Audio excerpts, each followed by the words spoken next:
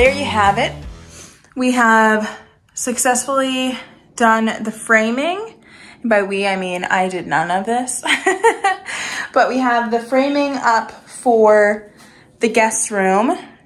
And again, there was a foundation crack right here behind this wall, and that's why we are redoing all of this. That's all done.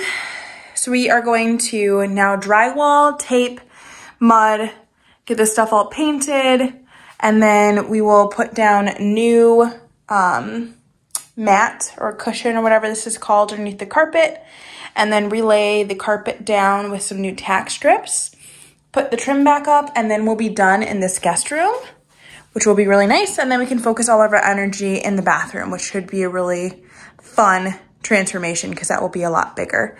If you do want to see the bathroom,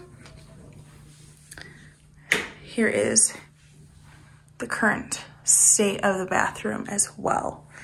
So we do want to finish all of the electrical and everything behind this wall before we do close that off. So we needed to buy all of the fixtures for everything, lights and everything, so that we know exactly where we need everything to be before we close that wall, so we don't have to make any unnecessary holes. But thank you guys so much for watching this video. I really hope that you enjoyed. If you're looking for more of like step-by-step tutorials, please let us know and we can definitely do that.